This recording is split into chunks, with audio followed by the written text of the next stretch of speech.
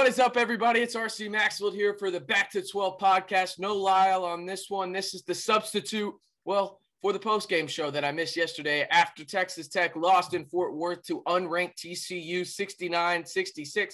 The number 9 Red Raiders lost for the 7th time this season and really kissed their chances of a 2 seed, in my opinion, goodbye. But we'll talk about that in a little bit. If you haven't already, be sure to subscribe and also follow me on Twitter at RCMB323, but also follow us on Spotify. If you're listening over there as well, we appreciate y'all in terms of listening to us. And hey, if you want to see our faces, obviously on YouTube, that's the way to go, the Back to 12 podcast. Let's jump into my analysis, though, of this game, because I think there's a lot to unpack.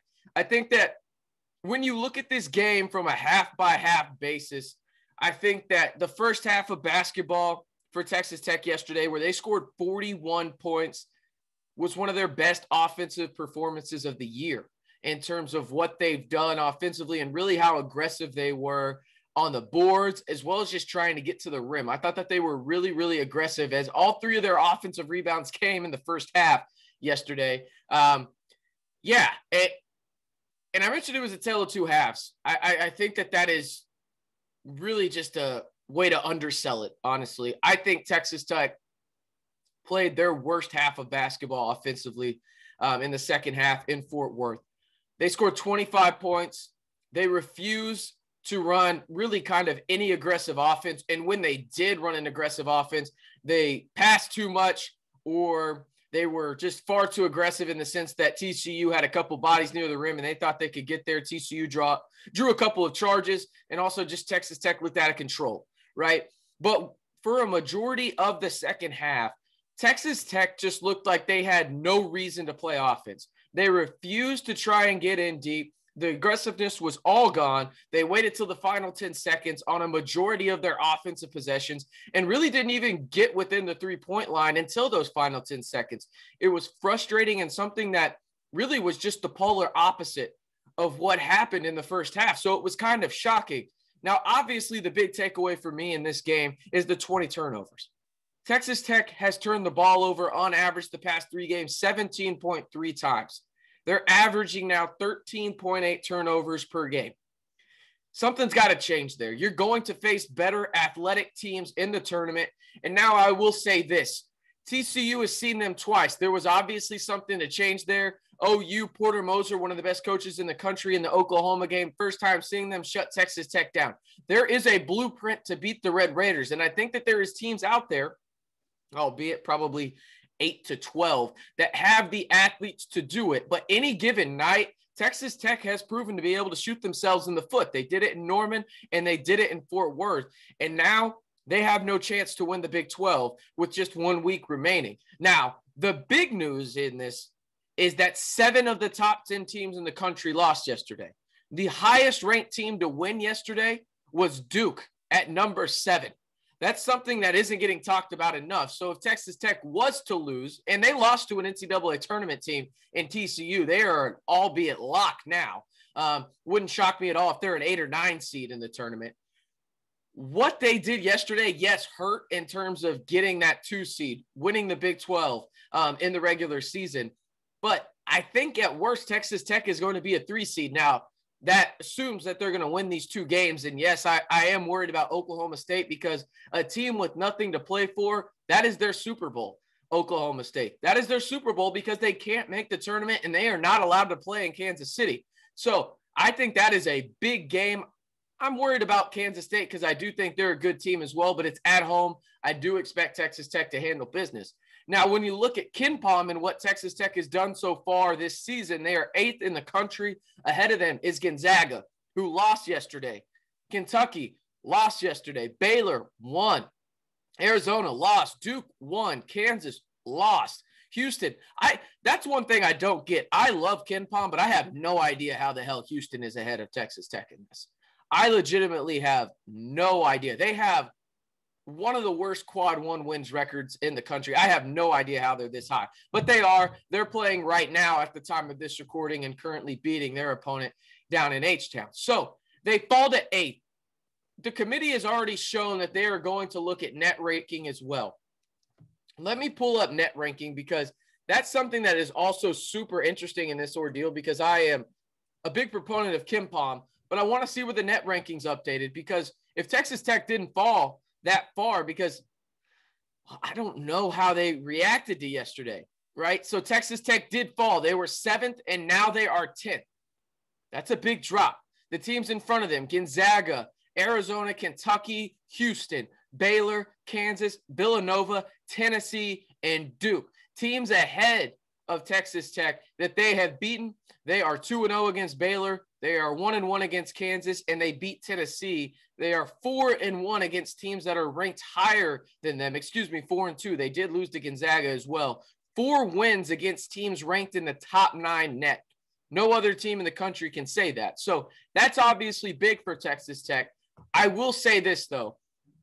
I mentioned it from the jump of this podcast. I truly believe that Texas Tech has little to no chance unless they run the table in Kansas City and they beat Baylor and Kansas again to get a 2 seed. I just don't see it with the teams above them now. I think that they are going to get that 3 seed, albeit it could be in Fort Worth. It will not be the 2 seed that everybody wanted in terms of being the 2 seed in Fort Worth in the South region, and that allows you to go to San Antonio and not leave the state of Texas potentially until you're in the Final Four. I think that's gone. I think that Texas Tech is probably going to be a 3 seed. Some more slip-ups can change and everything like that. But me watching Texas Tech yesterday, you saw the flaws. You saw what Texas Tech can be. But it's really one of those deals where you saw the worst of Texas Tech, I think, in that second half, and arguably the best offensively that you saw Texas Tech this year against a very good TCU team. And I'm not just saying that because TCU beat Texas Tech. I'm saying that because I think Jamie Dixon is doing a really good job. It's one of those deals where I don't think people recognize what TCU is because they're middle of the pack, and there's 4 teams in the Big 12 that are just clear as day better, at least. Their resumes say that. Obviously, TCU beat Texas Tech, one of those teams that I think is clear as day better. But everybody has one of those days, or I guess one of those halves. But the weird thing to me was, and this is why I think it was just a blimp on the radar, honestly, when it comes down to it, is it was a second half that Texas Tech struggled. If this would have been opposite, that would have not surprised me as much, just because Texas Tech is a second half team, but they are a second half team, as I mentioned, and they didn't do well in the second half, only scoring 25 points yesterday in Fort Worth. So I think when it comes down to it, it's a blip on the radar, but I will say this. I am concerned about the turnovers at this point. I love the aggressiveness of the offense. Really over the last really Big 12 play, they've been really aggressive. Something that you really haven't seen when Coach Beard was the coach at Texas Tech. The motion is now gone. Coach Perry and the offensive staff have done a really good job of allowing Texas Tech and the athletes that they have to be aggressive. Is the point guard factor in terms of the lack of having a true one in the starting lineup hurting? Yeah, I think probably to some degree. But I also think at the same time, with how Texas Tech rotates players in and out, they're literally playing with 10 right now, maybe even 11 with the way KJ Allen has played once Daniel Bacho gets back. I think you have options to be the primary ball handler for short periods of time, whether that's Kevin McCullar, whether that's Adonis Arns, Malik Wilson, Terrence Shannon, Clarence Nadolny. You have guys that can be that guy, albeit you don't have a true one.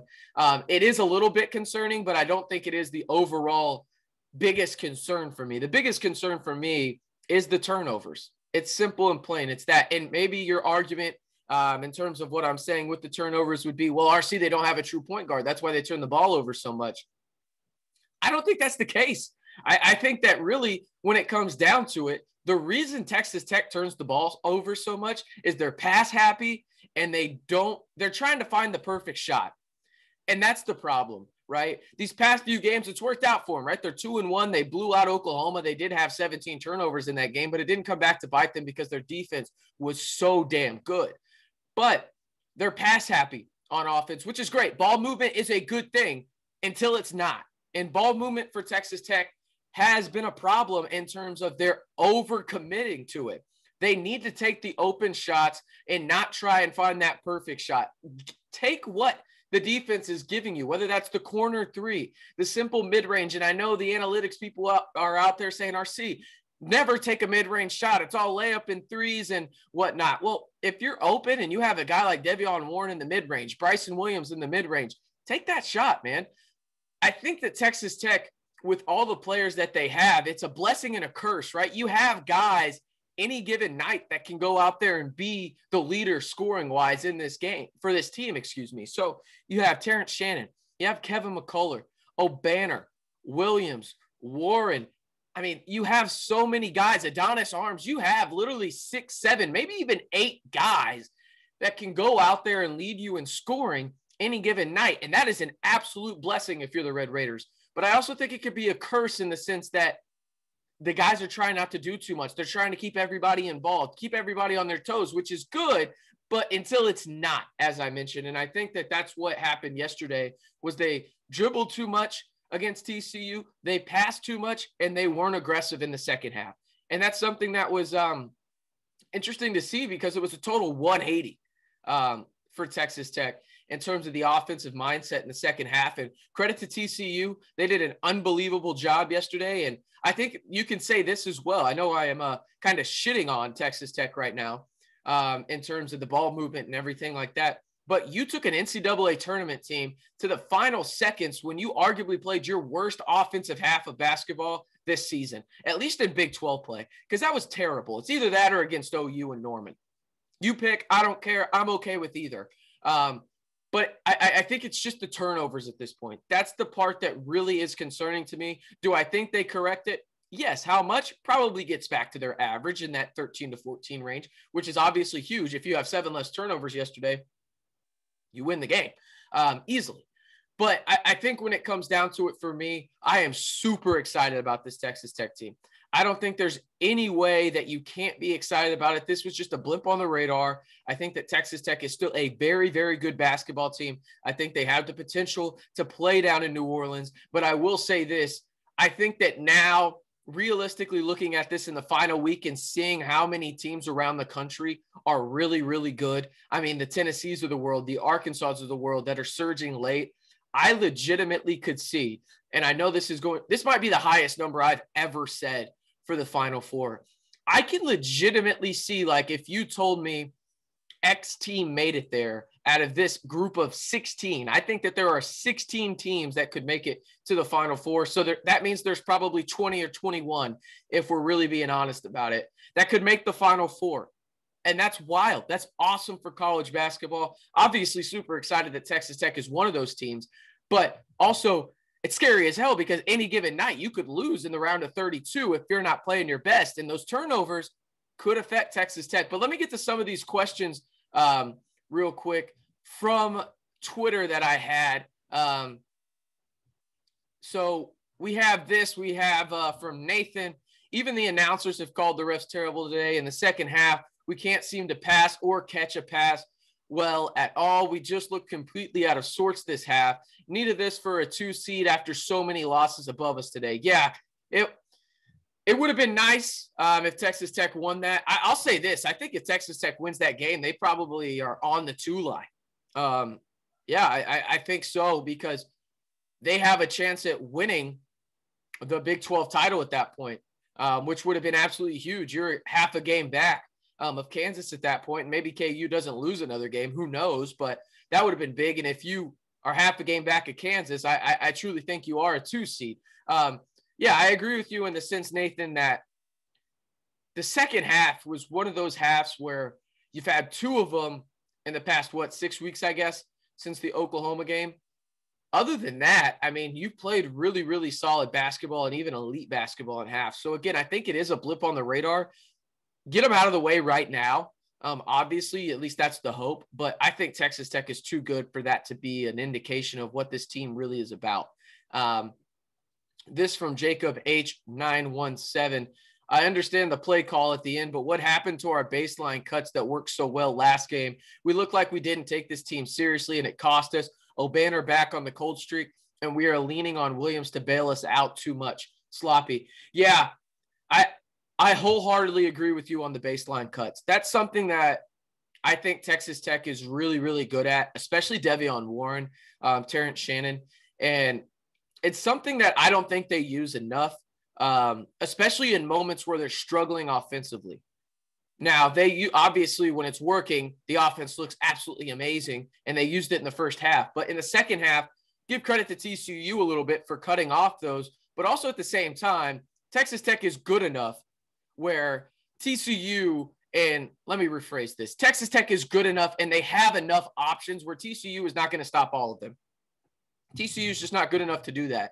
And that's no disrespect to TCU. I think they are a great team. I think that they have a chance to surprise some people potentially because they have a big that I really like, and they also have one of the best guards in the country.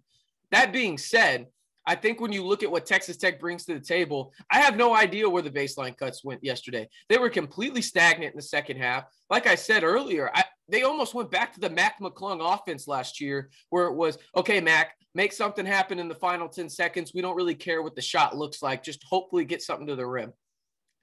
I mean, they struggled, and it was bad. And you're right on Kevin Obanor. I had been probably his biggest supporter in terms of, hey, it'll come around. And I still think it will. I think he's going to help. I think he's a big game player. But also at the same time, I get the frustration from fans. I really do, because I've talked about it in the past where Texas Tech is super inconsistent with shooting. They're either great or they're awful. There's really no in between. And Kevin Obanor is the poster child for that, I think. And I mean, prime example, Texas game where he just couldn't miss. And then he goes on the next game and he goes, I think 0 for 4, 0 for 5 from 3. So yeah, man, it's rough. It's rough in that regard. I just think he's far too talented. He's got too many numbers that say he's too good for what he's currently shooting. But it's getting to that point of the season where maybe it's just a bad shooting season for Kevin Obanor. Maybe we just need to have that conversation. Appreciate you commenting as well as Nathan commenting. Had some more on here. This from Jordan. He says, regardless of how the refs were, how our defensive scheme didn't execute today, I'm not sure how much more evidence is needed that Terrence takes atrocious shots when we need a shot to win. He seems like he is fighting for his NBA shot more than the best play Tech needs to win. No hate against Shannon. He has the skills to make it past the D1 level, but mental mistakes of his had the late game direct impacts on more than one occasion. People make mistakes, but doing the same thing repeatedly, expecting a different outcome, is the definition of insanity. So, Nathan, I'll say this, and I'm not saying you're the one, only one doing this. Me personally, I don't get the hate for Terrence Shannon Jr. In late game situations. Reason being, that's what the play call is. Terrence Shannon's your guy. Mark Adams is going to say that in that situation. And sure, could the shots be better? Yeah, but also at the same time, maybe they could have been drawn up better. Maybe the defense just took away what they wanted. Maybe they need to just do something with the pick and roll, right? I think when it comes down to it, there's no arguing Terrence Shannon has taken some bad shots in the last minute or two. But I also ask, who else are you going to want to take that shot that can create themselves? Because Bryson Williams can create for himself in some degree, but not to the degree of Terrence Shannon. You want Devion Warren taking that? Okay. Adonis Arms? Okay. I think when you look at it, though, Terrence Shannon Jr. has earned that. And now, again, do not hear what I'm not saying. He has struggled in that regard. But also, I'll say this. I've seen a lot of fans say, this team is better without Terrence Shannon off the floor. In my opinion, that's bullshit. That's just bullshit, okay? And I will say the reason why is because with Terrence Shannon on the floor, your offense has the highest possible ceiling. Has your offense struggled at time with Terrence Shannon? Absolutely. But Terrence Shannon takes your offense to a level that nobody else on this roster can take it to when he is on. Simple and plain. And does he need to be more consistent? Yeah. I mean, I think you can say that about virtually everybody on this damn roster outside of Bryson Williams, who is just as consistent as it gets. I mean, he's one of the most consistent players in America. So to just throw all this shade on Terrence Shannon Jr., I don't think is fair. Does he need to be better and more consistent? Yes. I wholeheartedly agree with that. Could he take better shots at the, final couple of minutes of the game? Yes. Absolutely. I also think plays could be drawn up better. I also want to give credit to the defense for taking away really solid options, right? So I don't know. I think that Terrence Shannon Jr., the hate for him is just, it's kind of crazy in my opinion.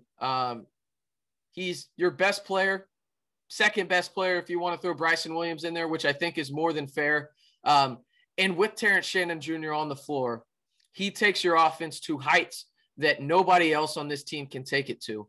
Him and Bryson Williams is a pick and roll nightmare, which I wish they would use more often, by the way, which they are starting to use more often when the offense looks good, and they just totally went away from pick and roll in the second half yesterday, it felt like. But those two are a dynamic duo. And if you take Terrence Shannon Jr. off the floor, and again, I'm not trying to disrespect anybody on this team, but say you put him on the bench and you put De'Vion Warren in his place, the ceiling for this offense does go down, like it or not.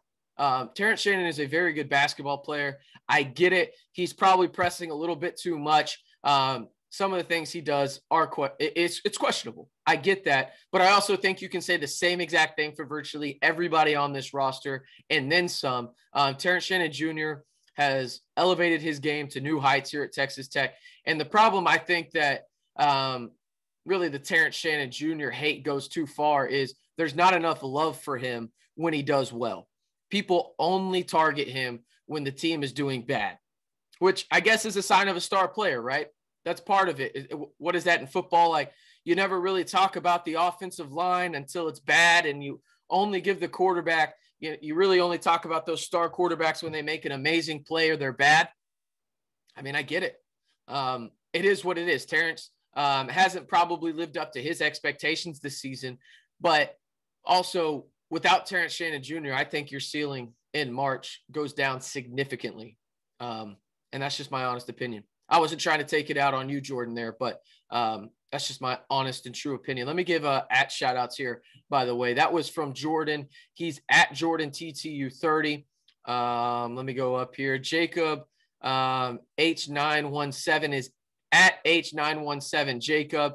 And then Nathan Edwards, the question I answered, is at NAE or NA Edwards 1512. I appreciate you guys sending in the questions. And then I had one in my messages, or actually I had multiple in my messages. Let me go make sure.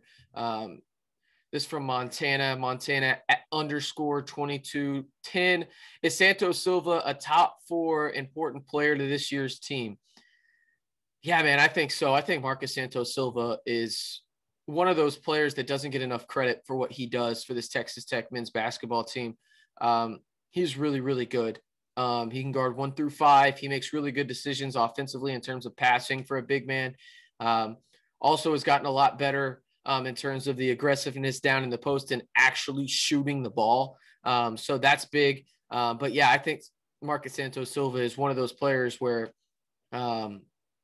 his talents and contributions cannot go unnoticed anymore in terms of not being one of the most important players on the team. This from Flash Gordon, QB3 at QB3.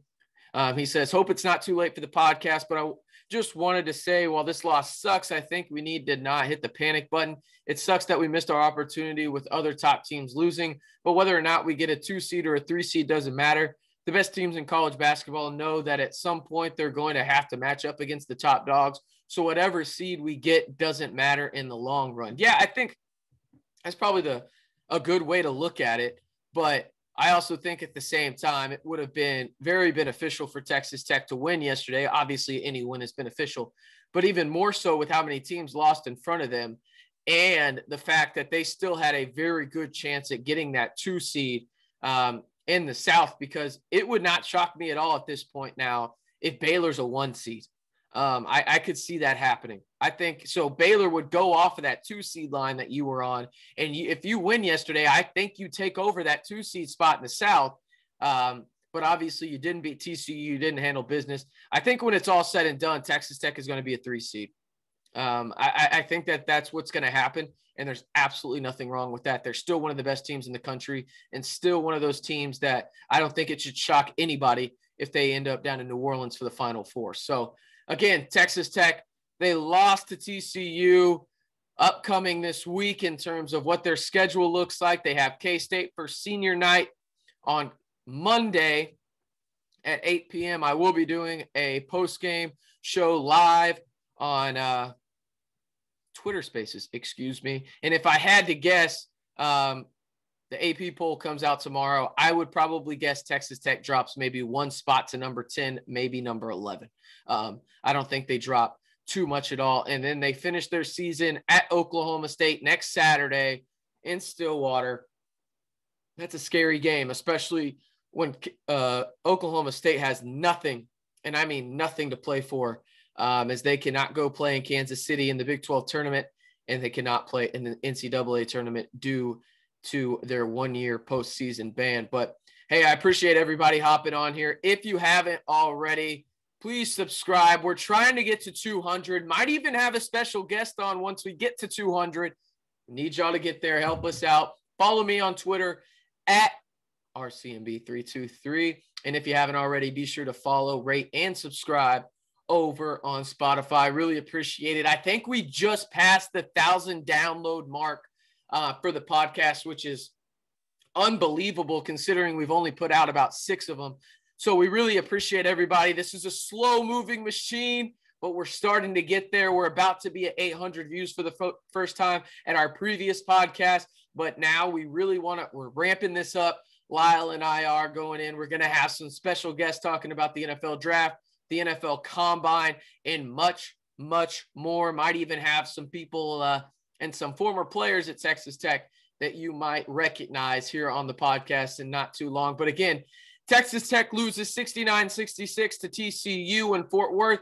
Again, I think this secures themselves, if they finish business and go 2-0 this next week, as a 3 seed, no matter what happens in Kansas City. But if biggest if of the season for Texas Tech, if they win 2 or 3 games and maybe even the Big 12 title in Kansas City, you could be looking at that 2 seed in Fort Worth. I don't think all hope is lost, but it is on razor thin margins at this point. Again, I am RC Maxwell. I appreciate everybody listening and tuning in. Hey, I'll be back on Monday night over on Twitter Spaces talking about K-State. If you have any questions at all, DM me over on Twitter at RCMB323 on my quest to get 5,000 subscribers. Appreciate everybody tuning in. We'll catch y'all next time. Stay safe. And as always, wreck 'em.